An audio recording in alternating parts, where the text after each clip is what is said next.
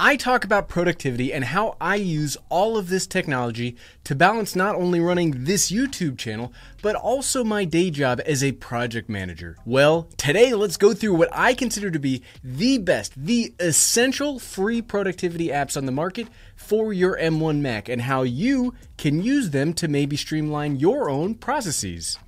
So what are they? Let's find out.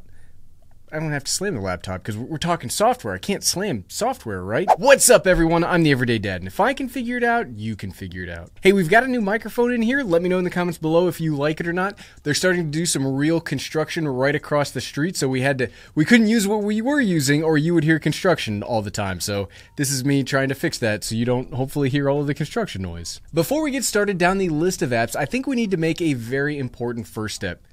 What is productivity? It's hard to recommend things when the term we are building off of is so nebulous, and it probably means 10 different things to 10 different people. Dictionary.com defines it as the quality, state, or fact of being able to generate, create, enhance, or bring forth goods and services.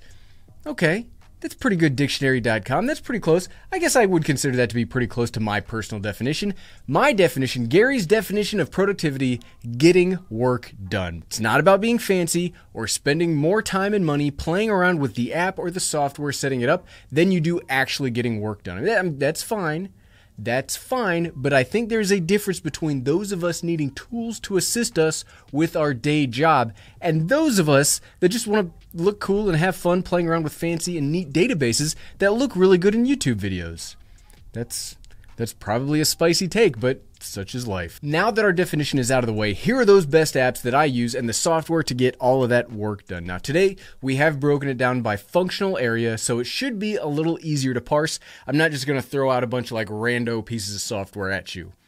Well, less random. It's not as random if they have groups, right? First up, and the thing that I do more than anything else, type and respond to email. The problem here, though, is if you work for a larger corporation, they probably already pre-installed an email client for you to use, like the dreaded Microsoft Outlook. Ooh, that's probably my least favorite piece of software ever made. If you are stuck with that, I'm sorry. Hopefully you get good at using it, I guess. But if you have a little more flexibility, I recommend the standard macOS email client. The thing about email is you really don't need all that many bells and whistles to get it right. What's most important is being able to sort it properly, assign priorities, take events and meetings from your email and place them on your calendar. And if you do want to be fancy, some of us do want to be fancy emailers, you can set up maybe a rule or two. Being able to quickly and efficiently process these tasks is the most important part and what email exists for, like in a business setting. When it comes to email, it's more about you than it really is about the software, which is why I recommend and personally use the standard macOS client. You can have several accounts from basically every single email service directed straight to your Mac. Plus, even if you don't use a traditional service like Gmail, you can manually set up accounts too. The main reason I like to use this client is how easy it ties in with my preferred calendar.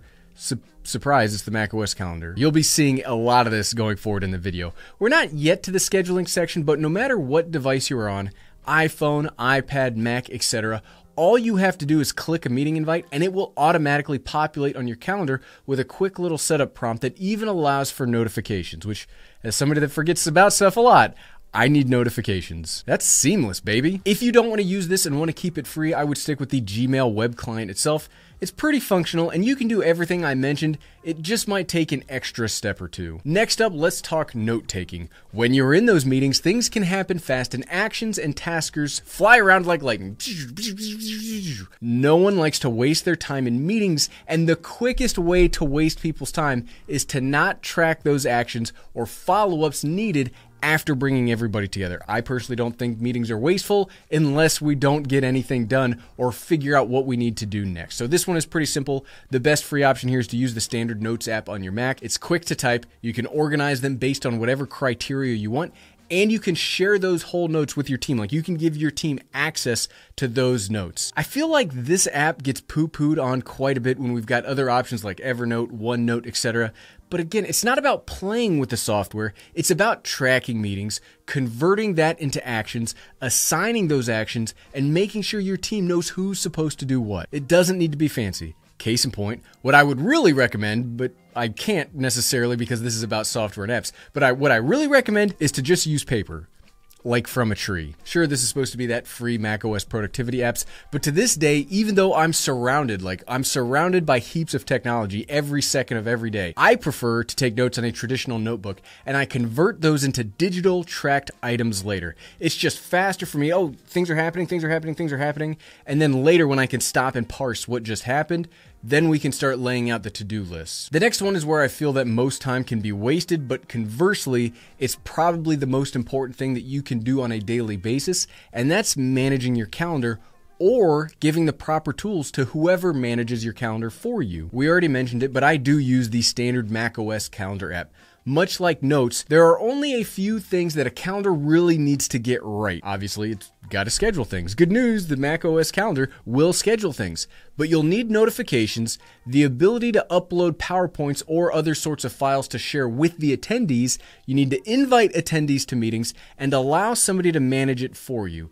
Yes, we all start off as the person managing our own calendar, but eventually you might have somebody helping you out with that. And the Mac calendar does all of that. You can very easily set up new events and send them to your team, give you reminders before an event, and schedule down to the minute. Not 15 minutes like some apps, but honestly, meetings only ever seem to start at the top of the hour or at the 30-minute mark. I may just start scheduling meetings at 10:23 just to throw people off because I can. None of those features are really all that special, and any app can do most of those things, but what puts it over the edge for me is what we mentioned earlier. I can browse my email from my phone, get the invite, add it to my calendar. It instantly syncs with the team from any of our major devices. It's seamless. You can color code the types of calendars you've got. The thing that matters the most is pulling out friction, and that's why I've built out these app recommendations in the way that I have. So far, we have been all Apple all the time, and we won't stay there all day. Not all of this software is going to be the Apple version, but every bit of friction will slow a team down, and it seems like a small thing, but little things add up over time. And now, I said it, we're doing it. We're leaving the Apple walled garden. Next up in the things a professional needs to do on a daily basis is the one that I do so much. We talk about it in every single laptop video. Honestly, I don't like it all that much, but it is the most necessary: word processing. For this, if you do really want to stay with Apple, you could use Pages, which is a totally fine word processor that's just about as powerful as Word, but it's free. How is that not a mic drop? Everything in here has been free, and it's just like, who even pays for this stuff anymore? But for me, when it comes to word processing, there is a better option, and that's Google Docs. The reason I say Google Docs is because of how intertwined it is with Google Drive and the rest of the Google suite. More on Drive later. You can do absolute basics like type a YouTube script without needing to really get into charts or graphics or other formatting things. Like when I make these scripts, it's a pretty basic notepad type document. The cool part about Google Docs is saving documents and files is basically all about the cloud anymore, and being able to have a local file continuously update with a cloud backup that is instantly available to that ever-present team. I was going to say that that's amazing, but it's not amazing. That's just the requirement now. Plus, with that team access, you can all work on a document simultaneously. Let me tell you what is such an old school mentality that wastes so much time. So much time. Having a draft document that you email to somebody, you email it over, they review it, they make their comments, then they email it back to you. You fix them, you send it back, etc. This is a hamster wheel of death that might have made sense 5 or so years ago, but even free or very low price software like Google Docs means that everyone can work in a document at the same time, and you can all see what each other is working on and what everyone is doing. It's so good. Please, if you still do the send documents around the world only to send them back, give this a try. This also saves you from version control issues where somebody made changes, but maybe you updated an older version at the same time without those changes, and now there are 2 separate documents floating around. That can be real embarrassing when it's time to brief the boss, and they've got a different sheet in front of them, and you have no idea what they actually have. But if you're going to share documents with a team and have meetings with that team, stick with me here, you probably have a team.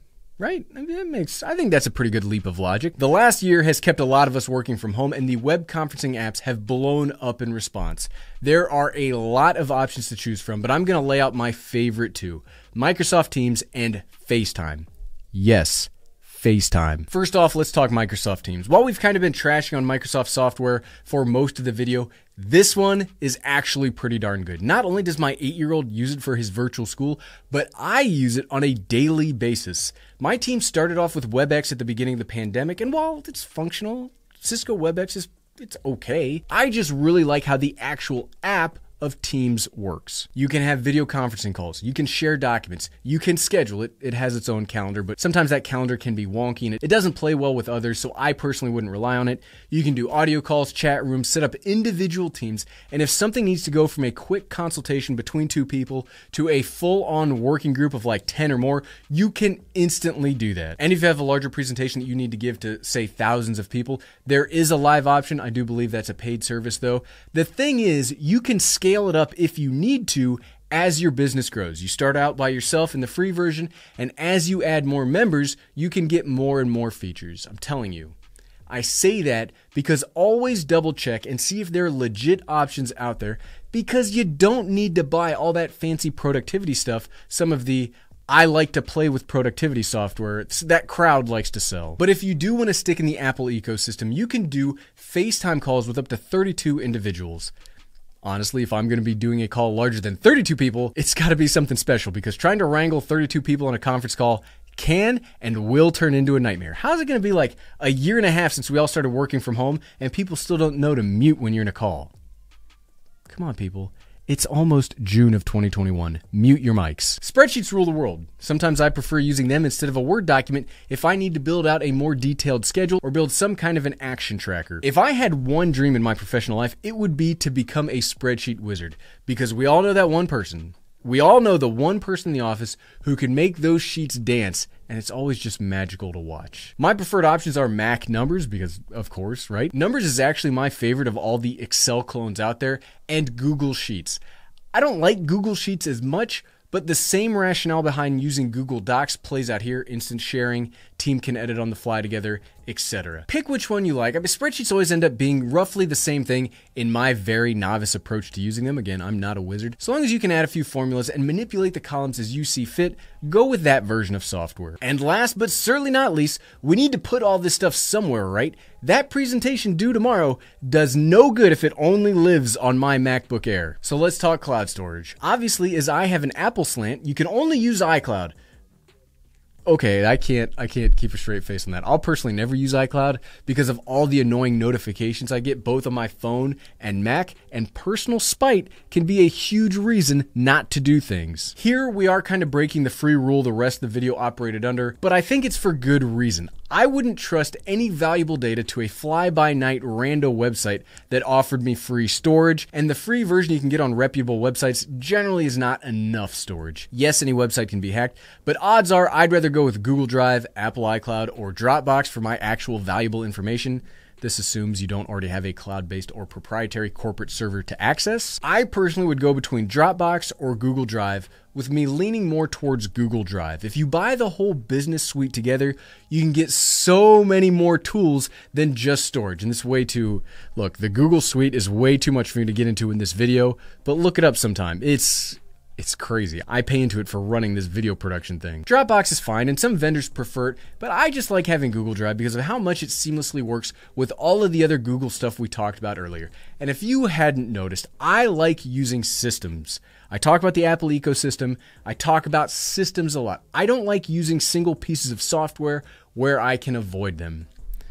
Darn it, teams, you are just too good to not use. But at the end of the day, so what, right? Look, I wanted to make this video because there are a lot of productivity app videos out there trying to sell you overly complicated stuff. Then you know what? That overly complicated stuff might be needed for very specific use cases where huge teams are coordinating with other huge teams and there are like various levels where link-ups happen, or if you are designing complicated hardware or software, etc. But if you are doing that, you already have a system, you aren't looking for advice from a YouTube video. These are all free options that will let you schedule, manage, coordinate, and communicate with a team, and I use all of them on a daily basis. And I would highly encourage you to try them out too. You don't really lose, they're free. You don't lose anything if you don't actually like them. And if you like this video and you are looking for productivity stuff, here's a video that I made with all of my favorite productivity accessories for my MacBook Air. You can find it by clicking right here. Click, click, click, click, click, click, click. Thanks for watching.